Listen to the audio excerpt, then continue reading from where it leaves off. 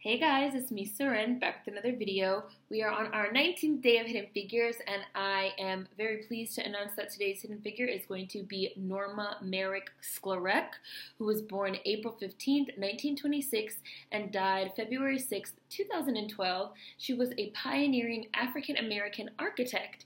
Sklarek was the third black woman to be licensed as an architect in the United States after Georgia Louise Harris Brown and Beverly Lorraine Green. She was the first woman to become a licensed architect in the states of New York and later the first woman to be licensed in the state of California. She remained the only licensed black woman in California until 1980, and she has been called the Rosa Parks of architecture.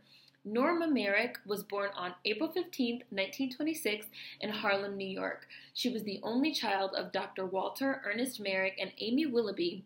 Her father was a 1935 Howard University graduate practicing medicine, and her mother was a seamstress. She grew up in Crown Heights, Brooklyn, and remembered that her parents told her that things that are worthwhile and from which one receives great satisfaction are never easy, but require perseverance and hard work. During the Great Depression, her father taught her carpentry skills and suggested she become an architect. Sklarek attended Hunter College High School and Barnard College in New York before receiving her architecture degree in 1950 from Columbia University School of Architecture. She was one of only 2 women in her graduating class.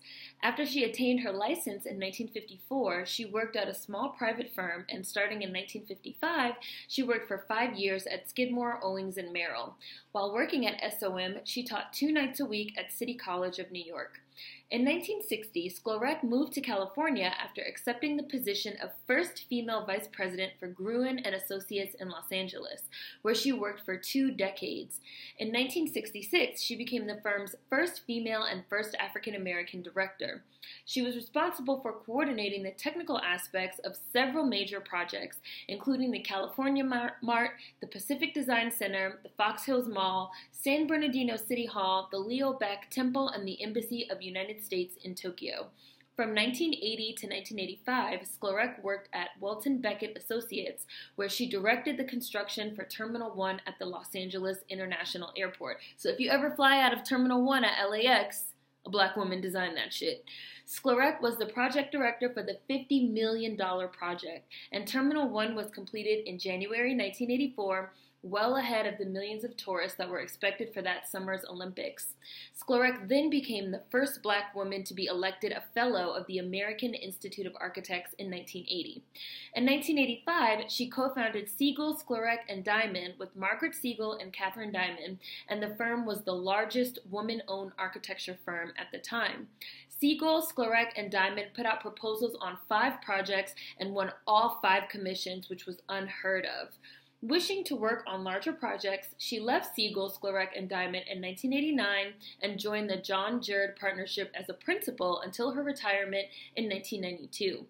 Following her retirement, she was appointed by the governor to serve on the California Architects Board. She also served for several years as chair of the AIA's National Ethics Council. She died of heart failure on February 6, 2012 in Pacific Palisades, California, at the age of 85. A former president of the American Institute of Architects said of her, "She was capable of doing anything. She was the complete architect." Norma Merrick Sklarek, a hidden figure. Nice quick one. Hopefully you guys are staying warm if you live somewhere where it's cold, because it is like so fucking cold. We're so far through the month. I can't believe it that tomorrow is like the 20th and there will only be 8 days of Hidden Figures left. Like, where does the time go? Hopefully, as always, you guys have been enjoying these. There will be links in the description box. Food for thought as always. See you guys tomorrow. Peace.